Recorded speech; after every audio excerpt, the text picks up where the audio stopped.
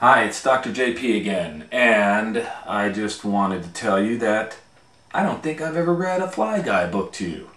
And so I thought, let's read Super Fly Guy by Tedd Arnold. It's a good one. So first, let me bring you over here, and we can get started here with Super Fly Guy. Oh, yes. There are many Fly Guy books. Super Fly Guy, Tedd Arnold. Now that was Fly Guy. He is in his room. Now, a boy had a pet fly, and the fly was named Fly Guy. And Fly Guy could say the boy's name. Buzz, Buzz. And this is Buzz. And he kept Fly Guy in his room right here as his pet. Chapter 1. One day, Fly Guy decided he went to school with Buzz. And they rode over in the car to school. Fly Guy learned all about reading and phonics. And he started practicing his words. Does, what, fuzz, was, does, fuzz, was. And he learned all about art. And there he is making a little picture with Buzz in school. And then it was lunchtime, and Fly Guy, he loved the lunchroom. Oh yes. He loved all the dirty dishes, and he loved the smelly mop. And he really loved the garbage cans. Oh, yes. And Fly Guy met the lunch lady, and her name was Roz. There he is in the garbage, and there's Roz. No flies in the lunchroom, Roz said. And she picked him up. And Fly Guy, he saw her name was Roz. And he goes, Roz, Roz. Hey, wait a minute. This fly is smart, said Roz. He knows my name. Wow. Can't just... He's a smart one. So she decided she was going to feed him some chicken bones and fish heads and sour milk. And Fly Guy was happy because he loved that. But, Chapter 2, Roz's boss was not happy.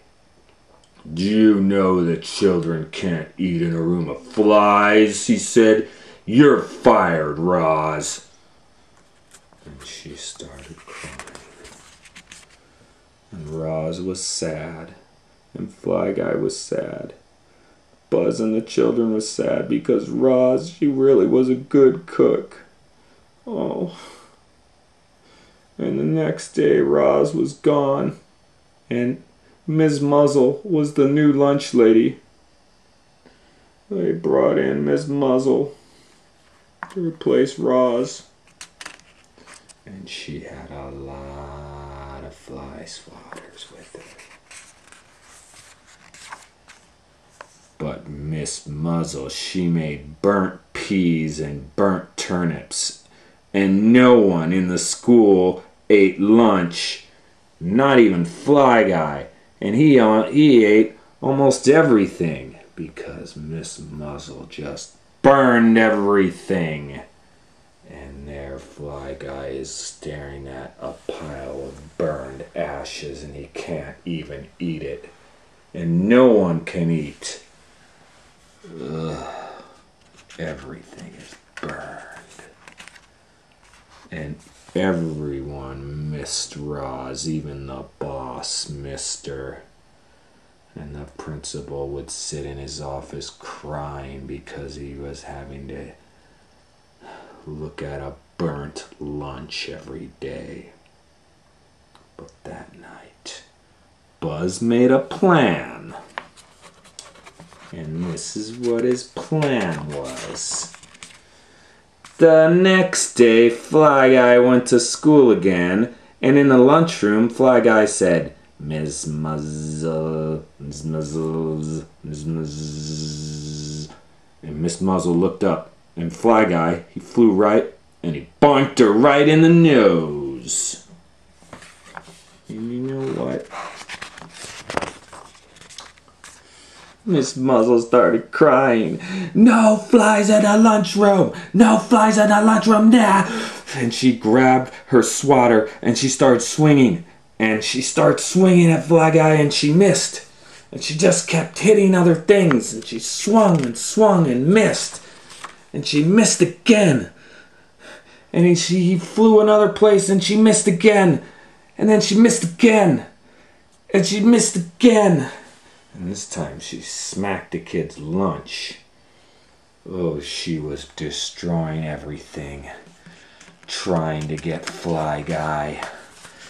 And then the boss came in and saw the mess she was making. And he was not happy. The children can't eat in this mess. You're fired. And he fired Miss Muzzle. And the next day, Roz was back. She was hired again.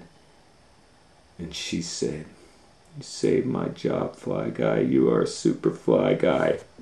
Roz, Roz, Roz. And you know what?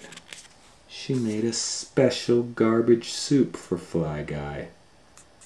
Fly Guy was happy, and he drank up that soup so nice, and it was delicious, and everyone was happy.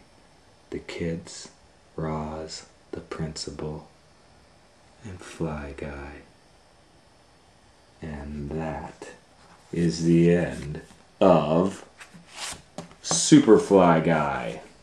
But Fly Guy is back for many more episodes if you like this one.